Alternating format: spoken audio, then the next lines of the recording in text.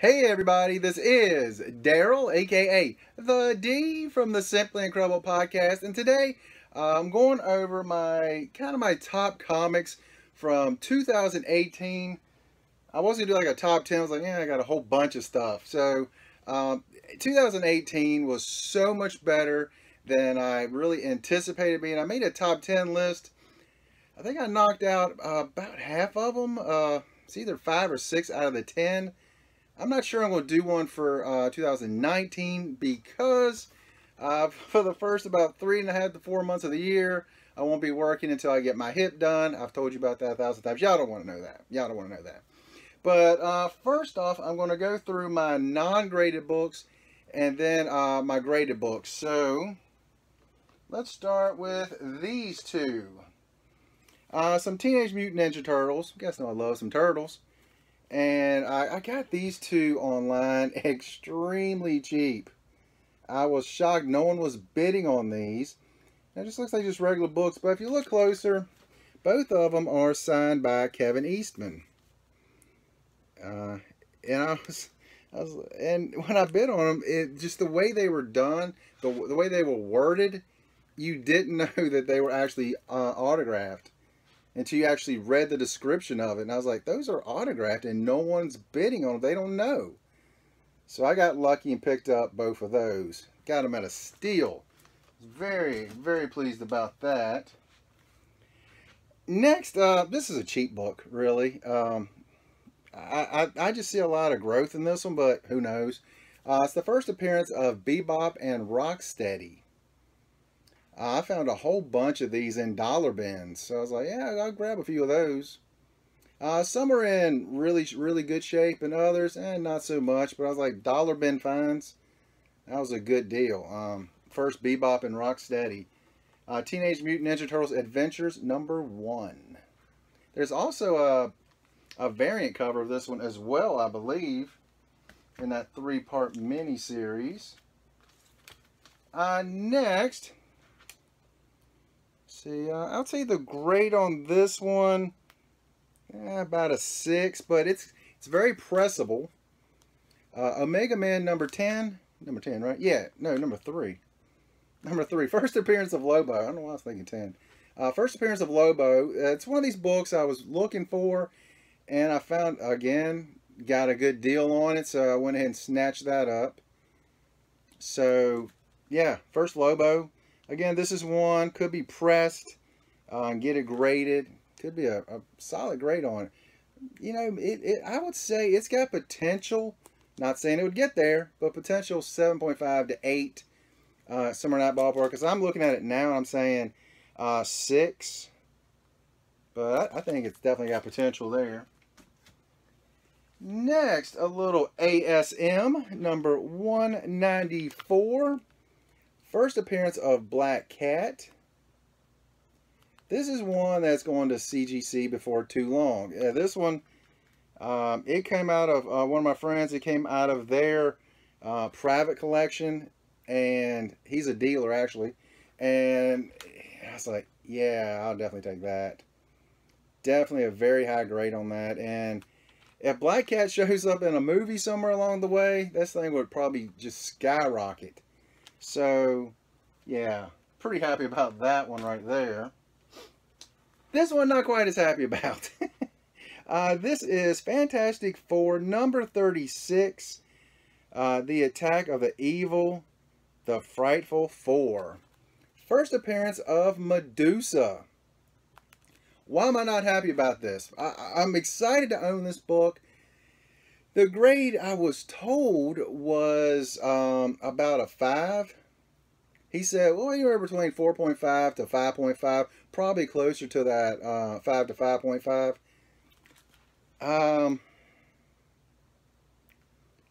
If, you know, my guess, 3 with some work, maybe 3.5. I don't see getting anywhere near that, getting it pressed and everything. And they said it's going to be that before anything's done to it, you know, getting pressed, cleaned, or anything. So I was like, yeah. Even though I still think I got it at a fair price, it would have been a fair price if it was the grade that it was stated. You know, one of those type of things. But still, first appearance of Medusa. Love the character, so I'm still happy to have it, you know. This is one that, again, another one of those that I love. Just love this cover. Batman, yeah, Batman. I was going to say Catwoman, number 1, but no, it's a Batman number 50 variant. It is from a selfish.com. SSALEFISH, yeah. And let's see, I think this one was only 1,000 made, I believe. And I just love this cover. It is a beautiful, beautiful cover. I actually don't know who did the cover, though. I'm not sure who did this cover, but it is a stunningly awesome cover. So I was like, yeah, yep, I'll get that one. Actually, this one might be the 1500. I think this is 1500 of this one that was made. But awesome, awesome cover. Next, actually, this year I actually found 2 of this one, which was very happy. Daredevil number 181, Death of Elektra.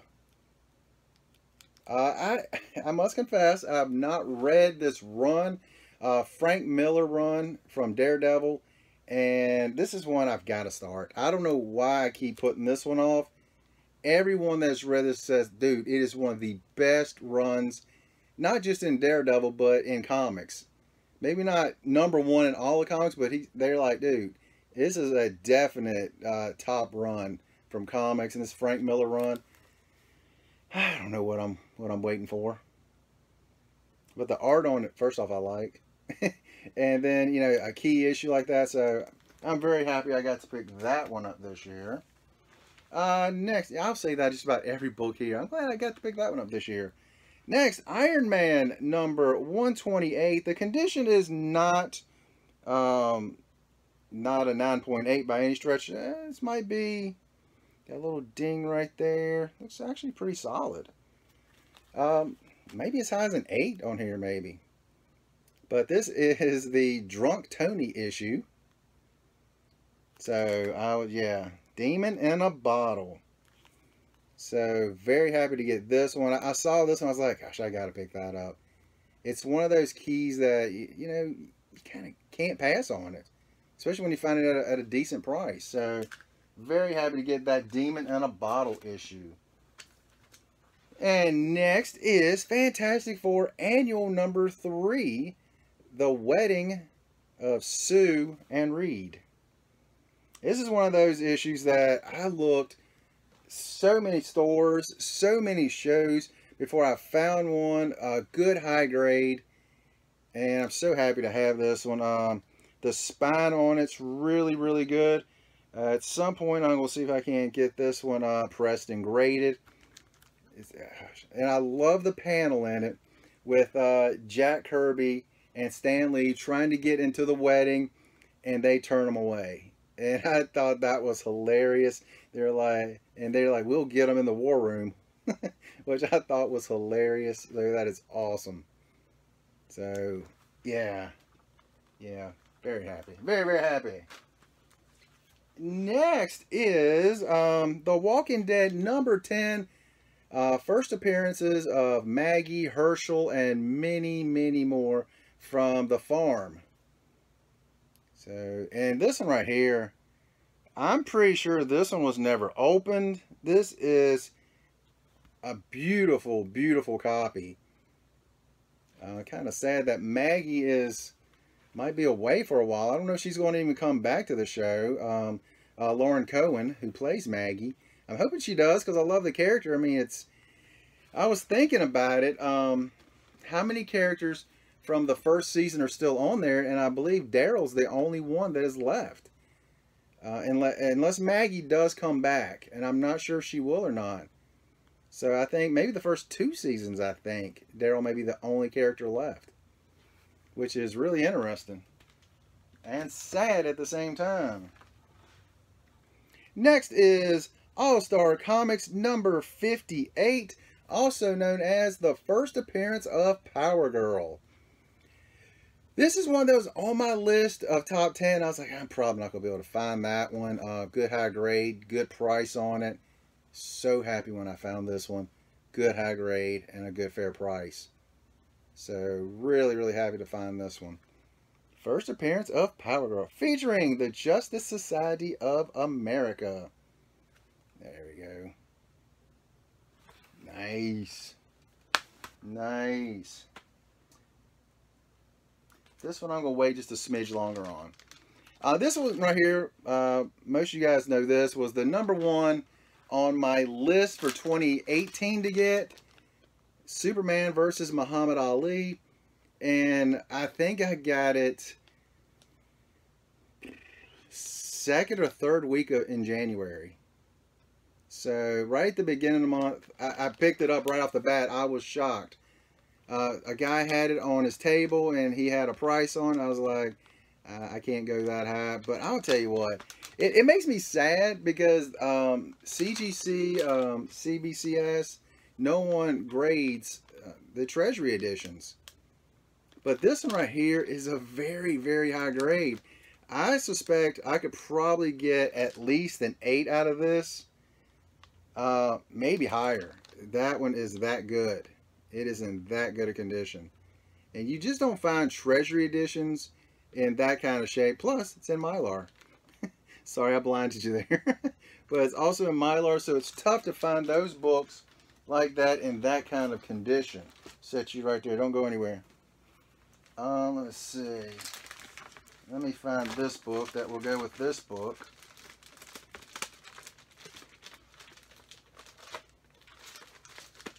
Set you right there. Because next it's going to start with, there it is. There it is. The rest of these will be my graded books.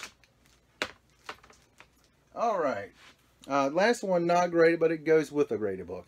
Marvel Team Up, Spider-Man and Daredevil, number 141. Start off with the black suit, the symbiote suit, which goes with this one, ASM 252. Yes, 252. Yay, my memory's good. For a few minutes anyway. And I picked both of these up at the same time. And I was originally not going to get this one. And I thought, you know, I do want this one. Because they really go together. So at some point, this is one I may get graded. It's got a little ding on it right there. This might be in the 7.5-ish range. Could get a little work. Maybe make it to 8.5. Yeah. Maybe not quite that high. Alright, that's all of the non-graded, and we're starting the graded issues that I have. Let me move these right here so I will have a place for my graded books. This year I really tried to hit a little bit more on my Walking Dead collection, and I saw this one and I was like, gosh, I gotta pick that up. The Walking Dead #2, it is a 9.2, signed by Robert Kirkman and Tony Moore. So, very happy to get this one. First appearance of Carl, Lori, I can't think of Lori's name, and one of my favorites, Glenn. And also signed by the two, and I was like, oh, yeah. Yeah, definitely going to pick that up. 9.2, that's not too shabby. Not too shabby at all. Next, this is Teenage Mutant Ninja Turtles 30th anniversary, and it is signed by Eastman, and it is a 9.8. And I was really happy this year. I got to meet Kevin Eastman. I was so excited about that. And he signed my book. For those who don't know, when I went to San Diego and when I went to Heroes Con this year, I got a whole bunch of artists to sign a blank cover, which I meant to actually bring that in here because that was some of my pride and joys for this year. And then I forgot to bring it in here.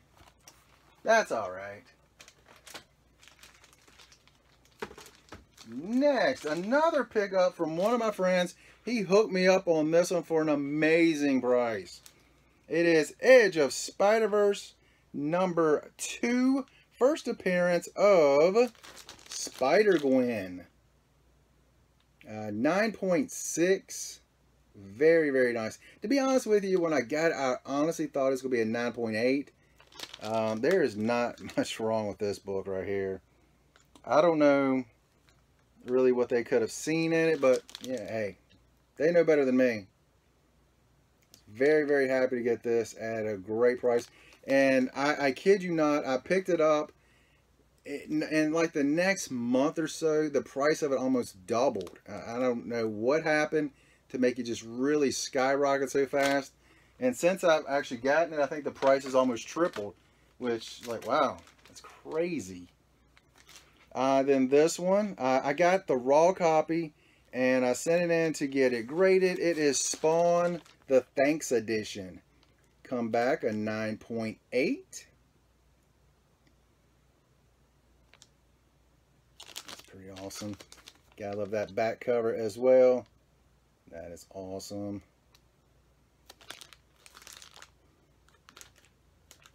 I was like, wait, are they facing the same direction? Yeah, they're facing the same direction. So I was like, yeah, pretty happy about that one as well. Oh, wow. I'm going to put that one toward the end too, because there's 3 books in here that I'm over the moon that I got. This one is one I got by accident. There's an auction site that I was trying to find one book, and I was going to hit bid on it, and it just ended, and it started the next auction, which was this. And I ended up winning this, which is pretty cool. Back to the Future, what number here? Number 1. Is this a variant? Artist Edition. Signed by Leah Thompson, Michael J. Fox, Christopher Lloyd. Let's go to the back now. Thomas Wilson. Was there somebody else that signed it? I thought it was more than that. 1, 2, 3, 4 signatures. 1, 2. Yep, 4 signatures. I was thinking there's one more in there. So you got pretty much the whole crew. Yeah, that main crew from the movie Back to the Future. One of my favorite movies when I was younger, and I still love to watch it every once in a while. So it was really a happy accident that I ended up winning this book. So that's not too shabby. Next, a bunch of these books actually come from one of my friends, and thanks, Ricky. This one also, actually the next 2 were on my top list. It is Detective Comics, not Detective Comics. DC Comics presents number 26. First appearance of the Teen Titans. Also known as the first appearance of Cyborg, Raven, and Starfire. I do want to get the first appearance of Beast Boy. It is Doom Patrol, I want to say 99. I think that's Doom Patrol issue 99. I think. But that is expensive. I was very happy to get this one and come back a 9.4. That's pretty solid on a book from what year? 1980. So is that copper? I think it's copper. Yeah, I think so. Before the silver and bronze, I think it's copper. Next is, again, another one of those issues on my top list for this year. It is Catwoman number 51, the Lost variant.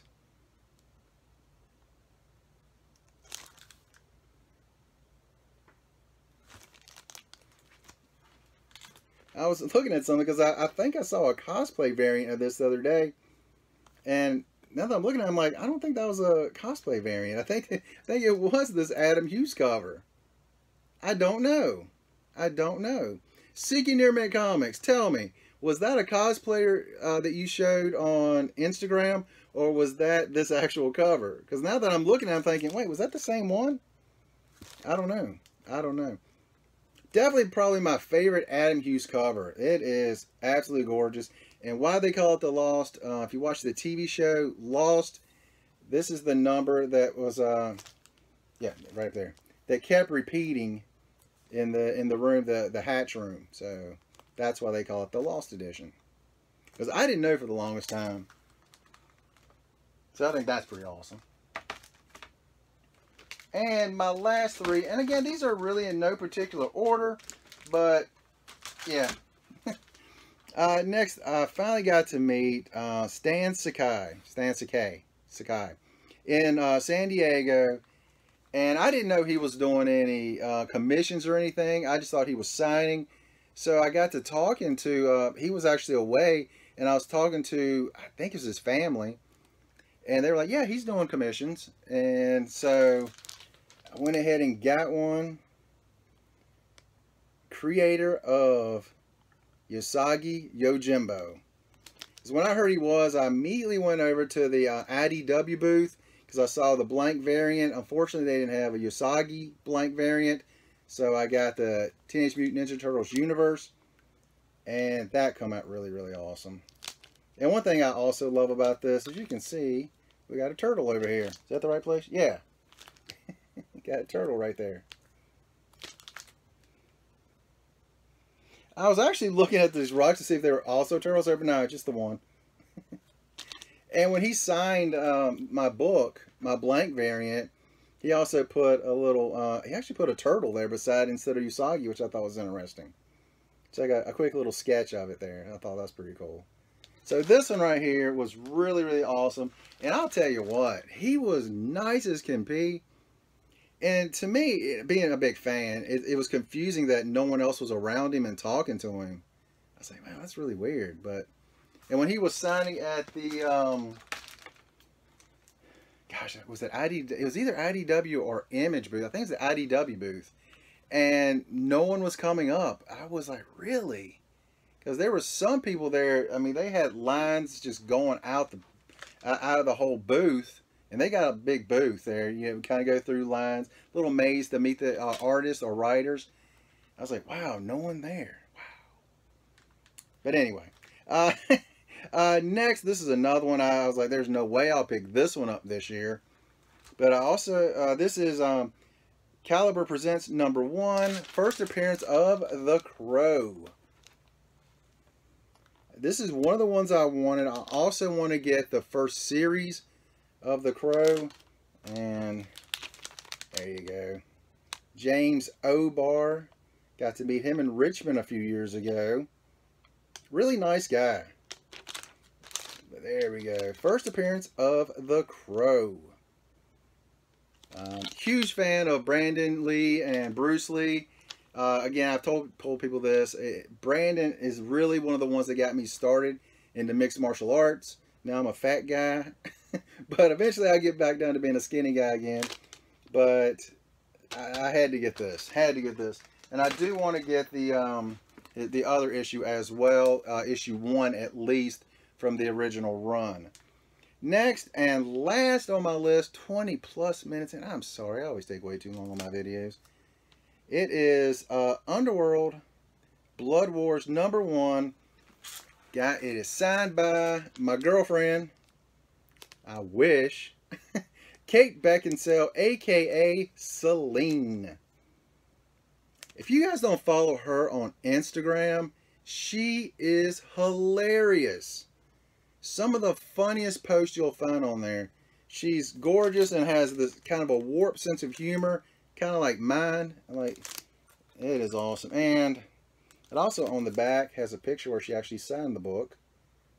That's not attached to the book. That's attached to the back of the CGC here. But also, I love this one. They were also selling this one as well, but I like this one better. I think that is phenomenal.